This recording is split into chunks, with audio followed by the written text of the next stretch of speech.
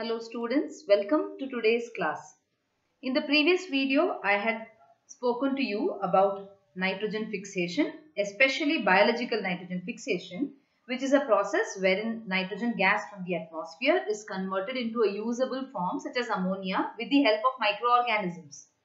And under this, we had studied about the different types such as free living nitrogen fixation, symbiotic and associative symbiotic.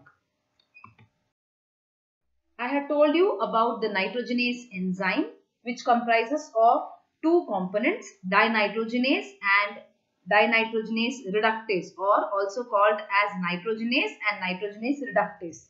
These two components, that is the Fe protein and the MOFE protein, together form the nitrogenase enzyme complex. So the MOFE protein is a tetramer and the Fe protein is a dimer, together which forms the functional nitrogenase complex. This is coded by the NIF gene cluster. So the NIF gene is comprising of 20 genes, and I had told you the importance or significance of every one of these genes which are involved in not only the synthesis of the nitrogenase enzyme but also its regulation. So we have positive regulators and negative regulators that will determine when and how much of the NIF gene is going to be synthesized.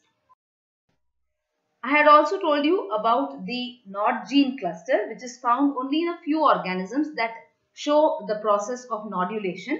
This NOD gene cluster is found in species such as Rhizobium or in Frankia, where this gene cluster results in formation of nodules on the plant roots. We had also spoken about the biochemistry of nitrogen fixation, wherein there is a series of reactions by which nitrogen gets converted into ammonia with the help of electron carriers such as ferredoxin or flavodoxin. In today's video, let us study in detail about the different types of non-symbiotic nitrogen fixing organisms and the symbiotic nitrogen fixing organisms. Under the non-symbiotic nitrogen fixers, we have several free-living bacteria, fungi and blue-green algae which are capable of fixing nitrogen without being in association with a particular plant. That is, they are capable of fixing nitrogen in a free living form. That is why it is called as non-symbiotic nitrogen fixation. These nitrogen fixers or any organism that fixes nitrogen is also called as diazotroph because it is able to fix the nitrogen that is present in the atmosphere. This includes bacteria such as Azotobacter, Bigeringia, anaerobic bacteria such as Clostridium, Desulfovibrio, Rhodopseudomonas, Rhodospirillum, Chromatium, etc. and even a few blue-green algae such as Anabina, Nostoc, Olocera, etc. In today's video, we will be studying in detail about two such non-symbiotic nitrogen fixers, that is Azotobacter and Azospirillum. Azotobacter is a gram-negative capsulated bacteria. As you can see over here, it is capsulated. That is the reason it forms mucoid colonies when grown on agar. So it is a gram-negative capsulated bacteria that is having an oval or spherical shape and has a size ranging from 2 to 4 micrometers in diameter.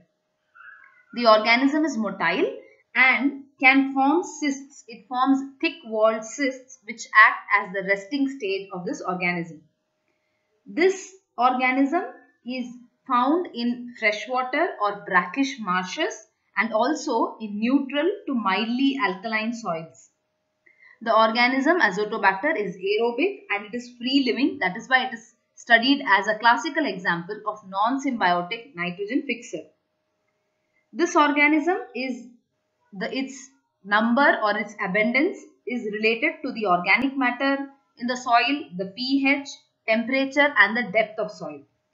Along with nitrogen fixation, Azotobacter is also known to produce important growth factors such as thymine, riboflavin, nicotine, indole acetic acid or that is auxins and gibberellins, which improves the yield of the plants. That is why this organism is also used as a biofertilizer.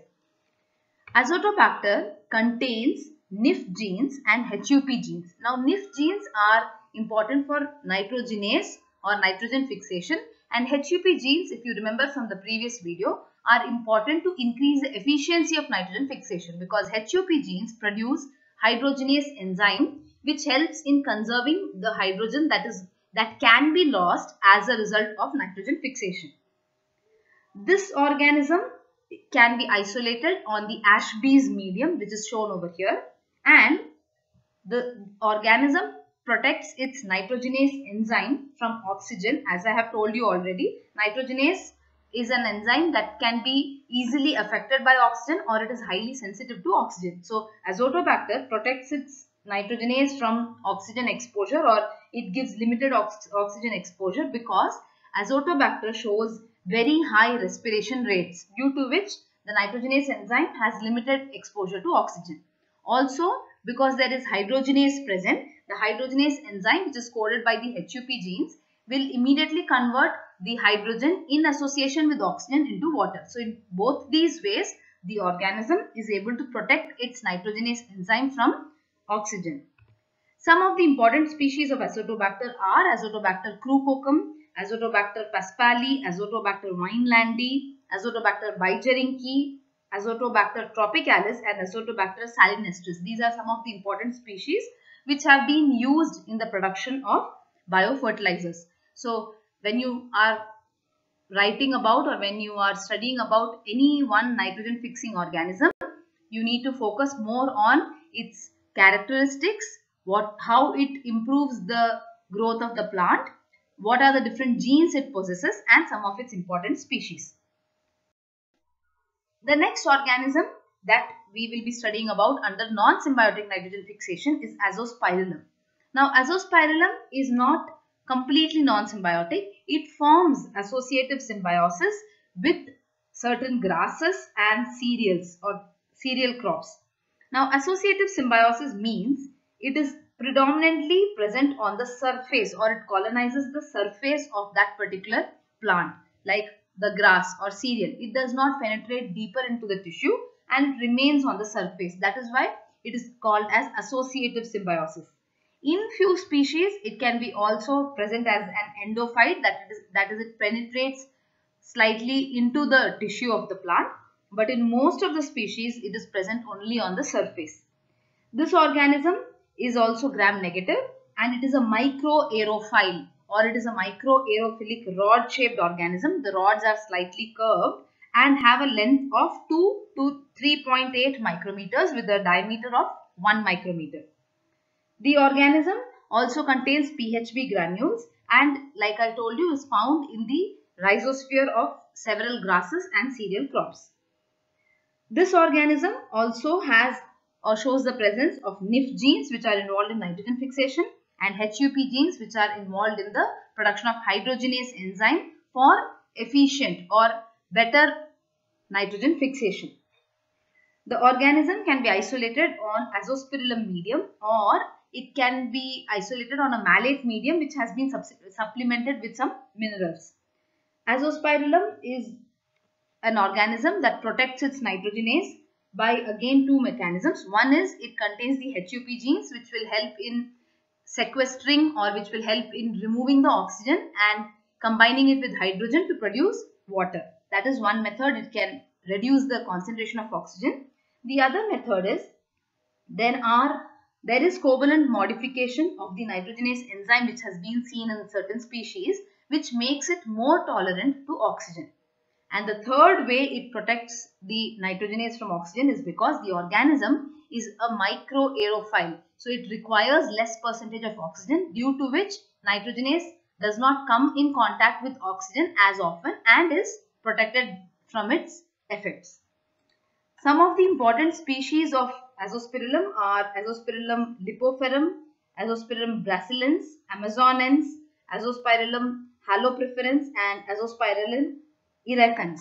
These are some of the important species, and like Azotobacter, this organism also produces biologically active substances or growth factors in addition to nitrogen fixation. So that is how it is able to improve the productivity or yield of a particular plant.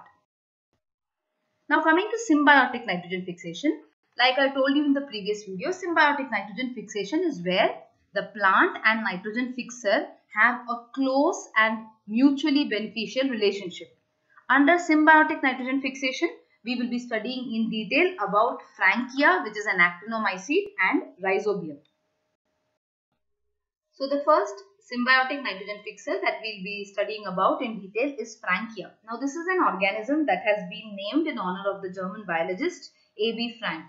It is an actinomycete. Now actinomycetes are bacteria which have morphological characteristics that are similar to that of fungi. So Frankia is a gram-positive bacteria or a gram-positive actinomycete which is found in association with the roots of actinorhizal plants such as Alnus, Casuarina, Myrica, Discaria, etc. There are several actinorhizal plants, basically angiosperms, which have the association of Frankia in their roots. Now this organism also forms root nodules which are similar to that of Rhizobium. The exact mechanism of root nodule formation and what exactly it is we will be studying when we talk about Rhizobium. But Frankia also shows the presence of root nodules on the roots and root hair of these angiosperms. The organism shows the presence of NIF genes which are involved in nitrogen fixation, NOD genes which are involved in nodulation, and HUP genes which are involved in the production of hydrogenase to scavenge the oxygen. So this organism protects its nitrogenase, one, by the presence of HUP genes which produce hydrogenase that scavenges the oxygen and provides less oxygen in the presence in the vicinity of nitrogenase enzyme.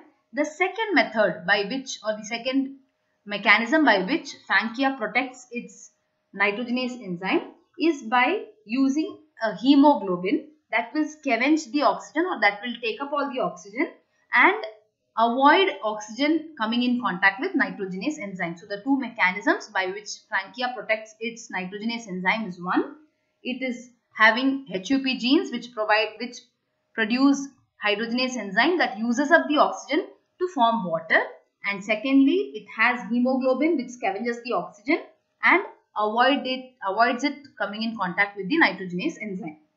Though it does not have leg hemoglobin, the nodule does show a red pigmentation due to presence of anthocyanin.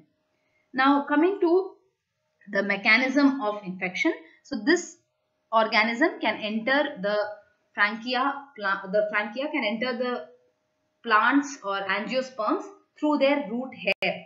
So there are spores of Frankia present in the soil. Now like I told you, it has characteristics similar to that of fungi, so it produces spores. These spores of Frankia get embedded in a mucilaginous layer around the root region of a plant, of the host plant. From there they get attached to the root hair and penetrate inside the root. Once they penetrate inside the root, they trigger rapid cell division which results in the formation of a nodule. Now the nodule formation of Frankia and angiosperm takes around roughly 10 to 14 days from the day of infection. So within 10 to 14 days, there can be nodules which are seen attached to the roots. You can see over here, this is the root of the angiosperm, and these are the several nodules which can be seen attached to it. You can see over here the filaments that are present in the Frankia, which is an actinomycete. The second symbiotic nitrogen fixer, which is very, very important and which is very widely studied by all soil microbiologists, is that of Rhizobium. So Rhizobium is a gram-negative, non-sporulating, motile, rod-shaped bacterium which is found in soil and is capable of nodulation and symbiosis with certain plants, specifically leguminous plants. Now the Rhizobium shows host specificity, which means depending on the flavonoids that are released by a particular plant root, the species of Rhizobium that attacks it or that forms an association with it will differ. So there are different species that are involved, such as Rhizobium leguminosarum will cause nodule formation in pea plants, or Rhizobium phaseoli will cause nodule formation in beans plants, or Japonicum which will cause the nodule formation in soybean plants, etc. So every Rhizobium species will form the nodule in its respective host plant because of the specific flavonoids that are released by that particular plant's roots. That is why Rhizobium is known to show extreme host specificity. Now, this organism can be isolated and grown on EMA medium, which stands for yeast extract mannitol agar. This is the medium which is used to grow or isolate rhizobium from the soil or from the nodules. Some of the important species of rhizobium are Rhizobium meliloti, Rhizobium trifoli, Rhizobium leguminosarum, which I told you is causing infection in the pea plants or causes nodulation in the pea plants, Rhizobium phaseoli, Japonicum, and Rhizobium lupini.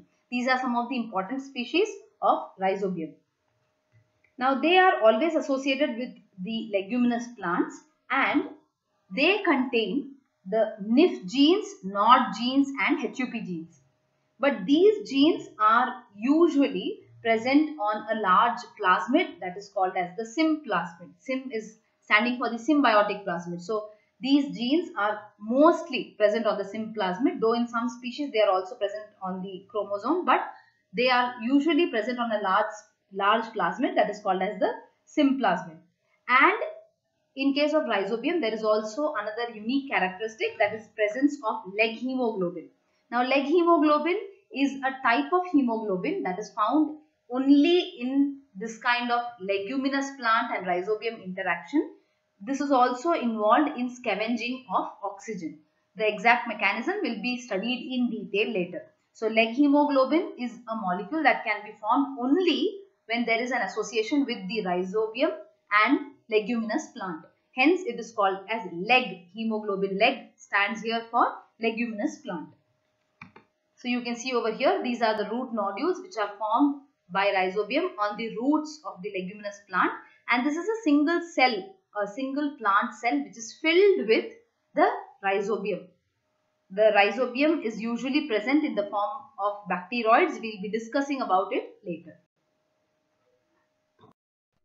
In the next class, we shall study the exact mechanism of symbiosis, how it is being established in the leguminous plants.